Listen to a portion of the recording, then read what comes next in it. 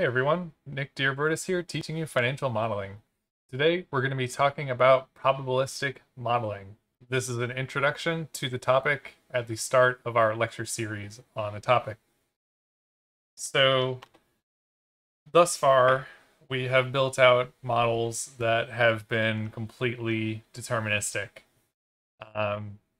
Whatever inputs you pass, you're going to get a certain answer as a result. And as long as you're passing those same inputs, you're going to get that same output as a result. Further, we get one result from our model, and we don't have any understanding of the probability of achieving that outcome. It's just kind of the expected outcome. But it is important to think about the probability of your result, because probability is strongly related to risk. In finance, we're always concerned about the risk-return trade-off. We should be compensated with additional return if we take on additional risk, and we want to minimize risk for a given amount of return. So thinking about only the baseline result is kind of like thinking about only the return side of things and not the risk side of things. So with probability modeling, we can analyze the risk of our result, the probability of different outcomes from our model. And an example of why you should care about this, think about a situation where you have some capital budgeting project and you have calculated the NPV of that project, and ultimately you see that the NPV is positive. So you think, okay, I should take the project. But now you start analyzing the different possibilities for the inputs in your model, and you ultimately are able to come up with a probability distribution of the result. And you find that 98% of the time, the NPV is negative. 2% of the time, the NPV is positive enough that it makes the overall expected NPV positive. Is this still a project that you want to take on when 98% of the time it's going to be a value losing proposition? Maybe, maybe not, but that's something that you should be considering when you decide whether to take the project, not only just the baseline NPV expected from the baseline model. And then going even further with this, we can also think about not only just the expected outcome or a probability distribution of outcomes from our model. We can also think about different scenarios, and that can be powerful to understand different situations that we could end up in. So the most common application of looking at scenarios is to think about the state of the economy. Are we in a recession? Are we in a normal economy? Or are we in an expansionary period? And that can have a lot of effect on the outcome from a financial model.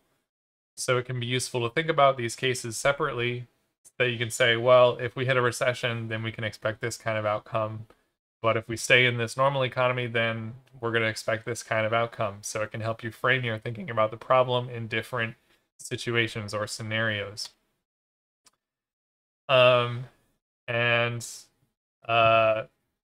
Yeah, the reason we care so much about risk in finance is because there's a lot of randomness going on in the real world.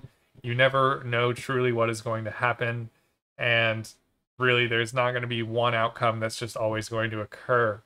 It can be any set of outcomes, and you want to understand the chance of each of those outcomes and not only the one that you expect to happen. So there's a few different ways that we can incorporate probability into our financial models. So we started to already touch on a little bit scenario modeling, where we think about different possible situations we could end up in, recession, neutral economy, expansion economy, or whatever other different scenarios you want to think about. And we basically take all the inputs of the model and think about what would be the values of these inputs in each of these situations or scenarios. So in a bad economy, what's going to be the interest rate? What's going to be the savings rate? etc., whatever inputs are relevant to your model, and kind of lining up all the inputs for that situation to see what the outcome is when all those inputs align with that situation. And then you can assign probabilities to each of these cases, and you can take an expected value to determine what you expect to happen based off of your scenarios. So then the next method we'll talk about is internal randomness. And internal randomness, the randomness or probability is included directly into the model itself. So there's something core about the model which uses this randomness or chance. Maybe you have like an investment model where the investment return is going to be random each year with some parameters, or something like that. So it's built into the main model itself. And the last that we'll talk about in the course is Monte Carlo simulation. And Monte Carlo simulation, we'll dig into that a lot more in a future lecture. But the basic idea is for each one of our inputs, we're going to assign a probability distribution to each of those inputs so that each time you run the model, you get a different value of each one of those inputs based on the distributions.